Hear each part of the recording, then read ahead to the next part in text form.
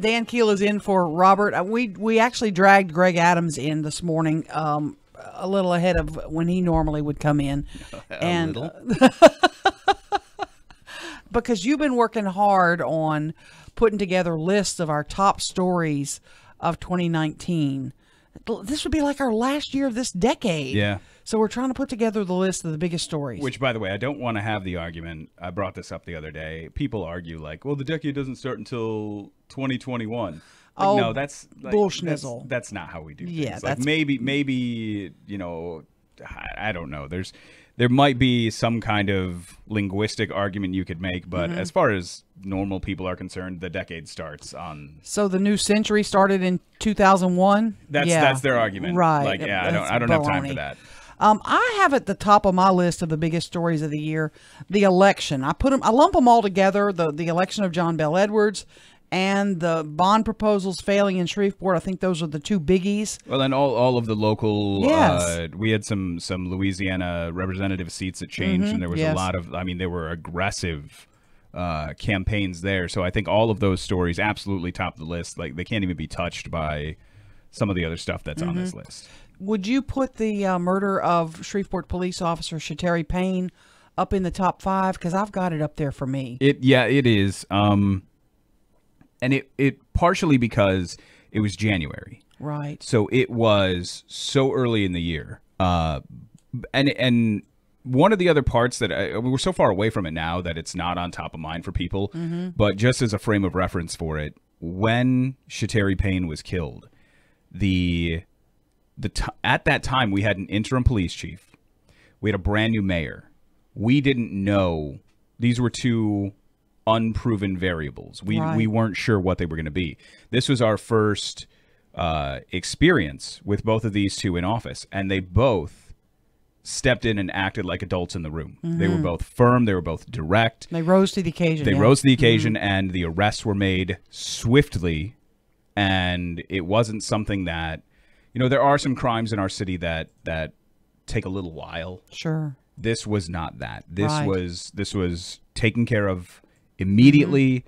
It was treated with the levity that it should have been, and I think that is something that we kind of lose sight of. Yes. Because we're a very sample size, instant gratification, 2-day delivery society, and so something that happened in January of this year. Yes. We're like. Our frame of reference is gone. We've already forgotten about it. I do think that is definitely a top 5 story of the year. I have on my list, and Dan, I don't know if you agree with this, the Trump visit and the Perkins order to police and fire to stand down. I have that at number 3. You agree? I don't know if you put that or the water the water decision, the water billing decision. Yeah. I think that needs to be close to that. I don't know if we have a water decision. We're still working on it, aren't we? No, but the judge ruled. Oh, the ruling. There was a ruling. Yes. Yeah, the ruling. Absolutely. And I think the ransomware attack is a lot bigger deal than a lot of people allow it to be. I was going to say the ransomware is probably higher on the list. Okay. I think by default, the presidential visit may rise to there. I almost would separate those two stories, though. Okay. Because they're two different elements to it. I think that the Perkins side of the story is probably much further down. I think there are probably bigger stories throughout the year. But the fact that a U.S. president was visiting the city for a political purpose for the first time in, I mean, we tried to look back. There have been presidents that have visited for purposes of like George W. Bush coming to Centenary to do a town hall meeting. Those are governing reasons. Right. For a political rally, this was the first time in a long time. So I think that historical context, that's high up on the list. LSU football has to be really up there too. Oh, you're right. Yeah. But I don't. I mean, it's not a local story, but it has a local impact. It does, but it should be on the list. But I don't know. I forget to put LSU on the list. That's a really good point. But I don't know if it necessarily rises past some of these other things because it's a game. Well, it is, and it does matter to a lot of people here, but there are a lot of people that it doesn't matter to.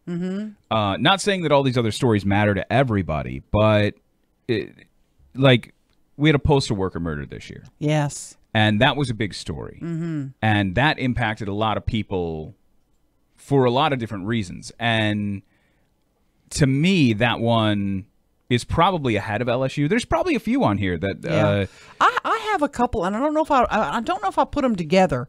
The insurance debacle with the mayor and the garbage fee. Because if we go back to the beginning of the year, that garbage fee was all we were talking about for a long time. It was, but once we got past it, hindsight being 2020, it really wasn't ever a big deal. We pay it now and we move on. Yes. I mean, it was a flash in the pan type thing. Like, it was very intense for a a while, but in the grand scheme of things, short attention span. It really wasn't a big deal.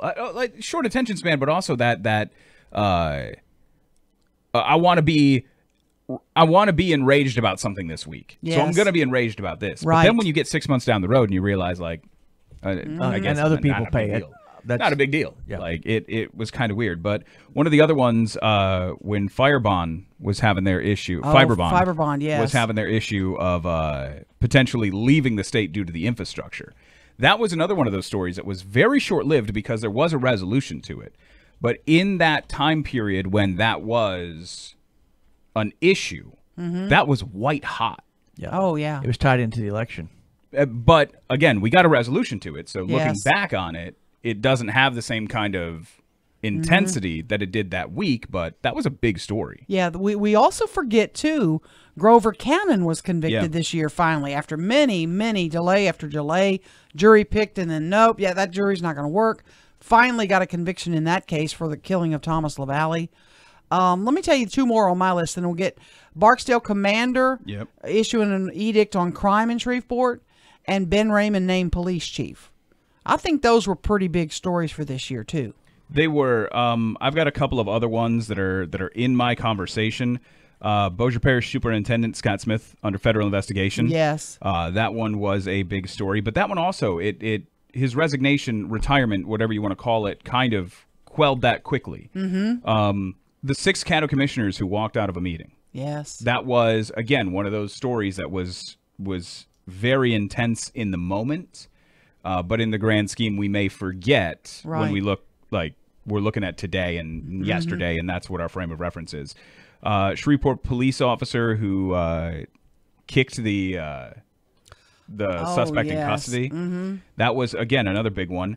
The casino relocation conversation that came up again this year. There was a new study that said 2 of the casinos should leave the market. That one, anytime we talk about casino relocation, it's a big deal for our market. The O.J. Simpson thing. Do you remember how big that was?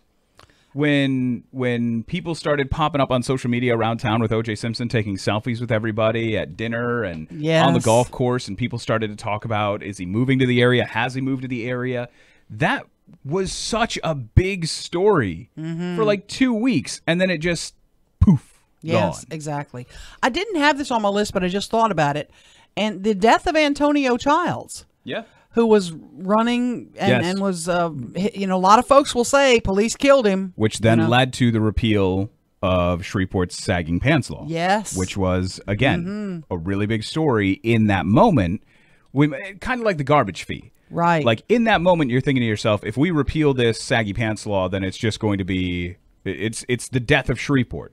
And now we get further down the road and realize, well, it wasn't a big deal. Right. Garbage fee. This is going to ruin Shreveport. We get 6 months down the road. It's not a big deal. We're okay. Yeah. A lot of people were talking about Councilwoman Fuller with her DWI arrest and what has or has not happened in that. That was a big story at the time as well. Absolutely. Confederate Monument.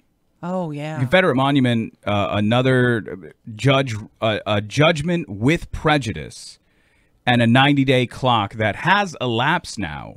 And there's another last-ditch court effort, but I mean, it's and you know better than anybody when the term with prejudice gets used in a ruling. Over. Yeah. So at this point, we're kind of just spinning our tires on that one, but that was a big one. And 2 that are maybe off the beaten path, but these 2 need to be discussed if we're going to talk about an end of the year story. Medical marijuana arriving in Shreveport. You're right. And, You're right. It's statewide, but Shreveport specifically, that was a big deal. We talked about that for a long time coming, and Mike Strain putting up a lot of roadblocks along the way, and LSU fighting back, and finally it gets done, and Shreveport has a medical marijuana pharmacy. The last one that I will bring up, the Popeyes chicken sandwich. And we went nuts. that's not even to really be a joke. No. But that was causing traffic delays. That was people were taking PTO at their jobs to go get a sandwich from a fast food In restaurant. other parts of the country, people were fighting. There was a shooting Yeah. in like Yes. Mississippi or Alabama. There was so the Popeyes chicken sandwich. We kind of laugh when we say it out loud, Right. But in the context of the history of the year, that was a big story. It was a big story.